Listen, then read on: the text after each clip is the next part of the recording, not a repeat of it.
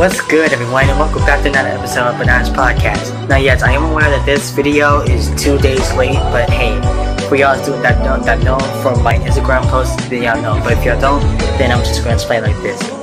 Earlier on that same day, I was trying to record, but yeah, something went wrong with the video, so into which I'm redoing it right now. So here I am. But mainly, let's get to the topic right now. It's really about Baker Mayfield. Now, I'm so happy that my Panthers finally got Baker Mayfield as a quarterback now, because I've been waiting so long for like a response or like for a notification that says, hey, Baker Mayfield was here, or hey, Baker Mayfield was here, because it was so tight with me throughout the fact that like I'm just wondering like, will my Panthers get Baker Mayfield or will they get someone else? Because like, don't get me wrong, I'm happy that we got Matt Corral and whatnot, but on the other hand, I know that he's ready. I know that he's ready. Don't get me wrong. I know that Matt Corral's ready, but I just think that like as a rookie,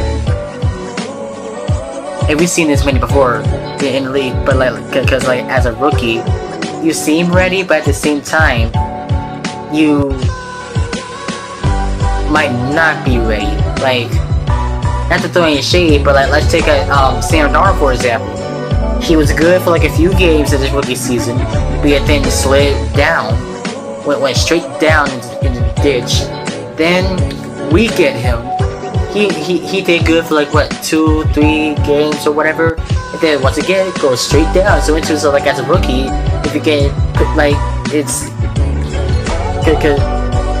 a struggle and there's a lot of pressure on the person. So into it's point blank.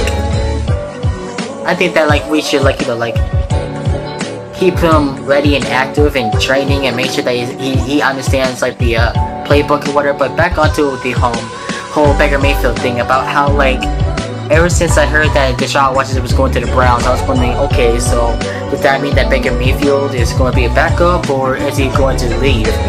But then I hear about how Baker Mayfield is going or is wanting to be traded. So I'm like, okay, so this may be good. And this was way before the draft came. So into which I'm just thinking, okay, we got to get a good veteran quarterback to where we know that we can at least make a playoff run. And I'm like, hey, why not either Baker Mayfield or Jimmy Garoppolo, since I knew that he wanted to be traded or would have been traded or was on the verge of being traded or whatever.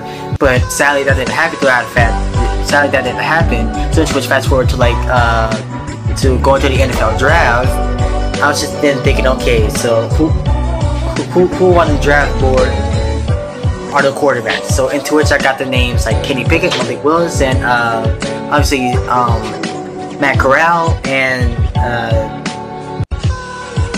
Sam Howell or whatever. I think I don't remember the name. I don't remember the last name honestly. So into which if I'm butchering the name, please help me out.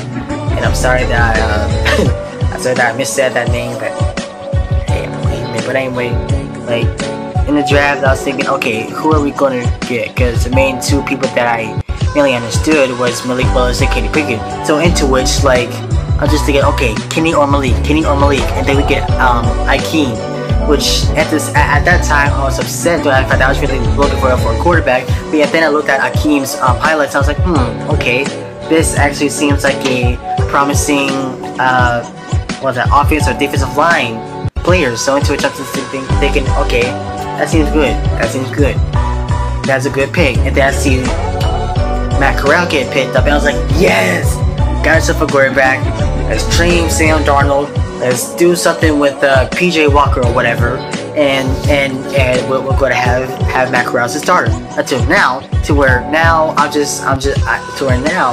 or 2 days ago, I finally find out that Baker Mayfield is with my Panthers, and honestly, I'm so happy now.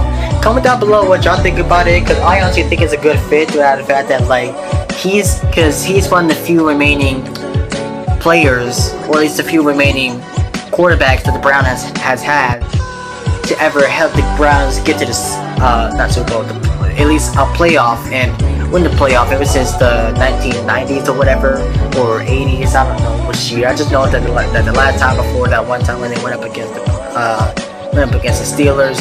It was somewhere around like in the 1990s or 1980s. Like I don't know much. Like I was born in the early 2000s, right? So I don't really know much about that. But if for those who may know about that, they all know. But yeah, like I'm really happy about Baker Mayfield being on the team.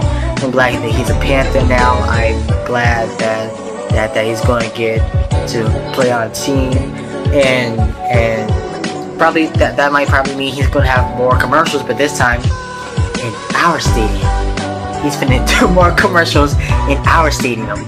And for anyone who's thinking about like Robbie Anderson, I can honestly care less. All right, I wish the best for him, but at the same time, that you can't really say that you don't want Baker Mayfield and talk about I was just defending my quarterback or blah blah blah, knowing good and well that I have seen the highlights on the sidelines of him cutting Sam Darnold out, or for real being upset or cussing him out, or being mad at him for something. I don't really remember much. I just know that he was frustrated and whatnot. And shit, we get emotional from time to time, but at the same time, like, which one is it going to be? Are you defending him, or do you dislike this person to a certain extent? And Steve Smith, look, Steve Smith was one of the players he was one of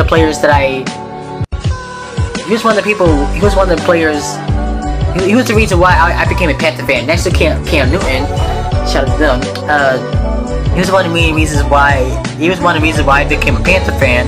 But at the same time, Steve Smith, I love you, but I disagree with your statement on that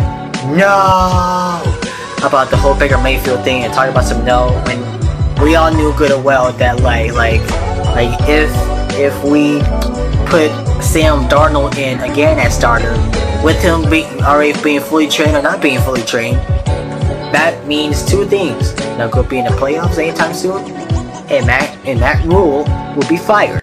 And honestly, like I have a little bit of hope in that dude, so it's which I'm like, okay, this is probably his final chance, and all I'm saying is that, like, if we don't get to the at least probably make it to the playoffs and maybe win or don't win, or at least just make it to the playoffs, period.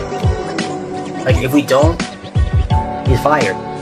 And I honestly, I'm still somewhat scarred from like seeing Ron Rivera get fired or whatever, or got released that 1 year, and then goes to Washington.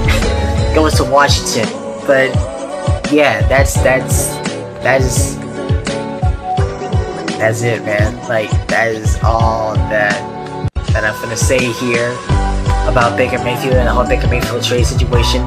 I'm really, really glad about that the Browns give us Baker Mayfield while we give them some draft picks, said by the Locked On Panther podcast. Shout out to him.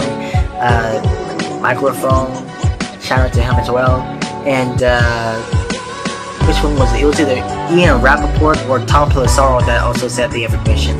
And the Pat McAfee. Shout out to all of those people. And yeah, that's it. I hope y'all enjoyed this episode. And I'm sorry that this is 2 days late, but hey, I had some stuff going on. And shout out to every single person who was born in July, June, and any other month that probably missed. Alright, happy birthday to all of y'all and whatnot. Not shout out, but happy birthday. Yeah, happy birthday to all of y'all. And yeah, don't forget to like, comment, and subscribe. I hope y'all enjoyed this episode. Road to 10K.